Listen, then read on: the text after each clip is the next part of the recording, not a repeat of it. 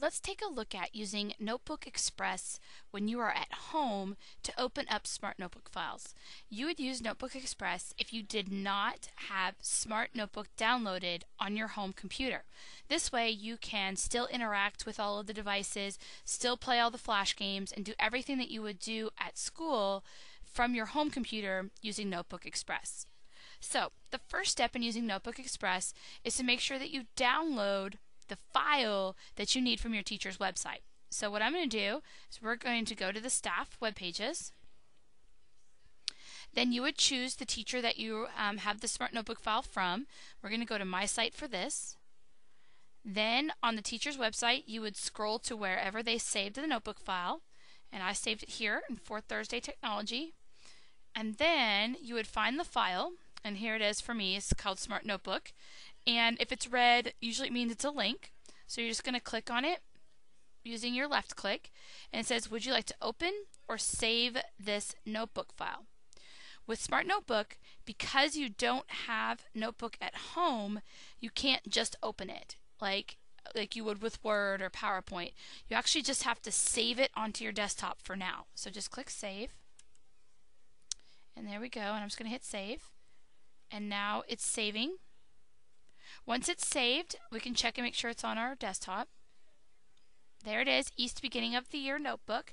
Now, my screen, the little page looks blue, and that's how it normally looks at school. But because you don't have Smart Notebook at home, your file's going to look a little different. It will probably be white and have like a squiggly line like it's not a real file. But don't worry, it will still work.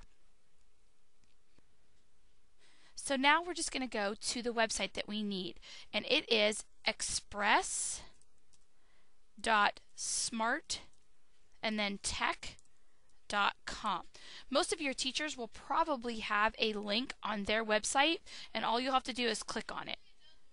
So express.smarttech.com. Now it's loading, and it will look like this. Now we're inside the Smart Notebook, and all we have to do now is see here it says open an existing notebook file. Click on that blue bar, and then you surf to your desktop or wherever you saved your file, click on it, and choose open. It might take a few minutes to open the notebook file inside of Express.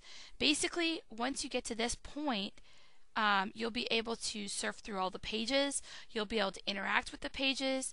You'll be able to use the pen here to write on it if you need to. There is a delete button, an undo and redo, and there's also the mouse button that will allow you to click. So here we are, and this is my Smart Notebook file. And if I click, I can click and drag, and I can move to pages. I can move this stuff up, so everything works just like if I was in Smart Notebook. Then, if your teacher asks you to, you can actually go to File and Save As. This will allow you to save your document, and then you can upload it into FileWay, or you can just email it to your teacher. So this would be the way you would do it if you were actually doing a project online that you had to answer questions or do that kind of thing. And that's it to Express. Once you're done, you can just close out of the website. Oops, I'm downloading this page. And close out of the website, and you're finished.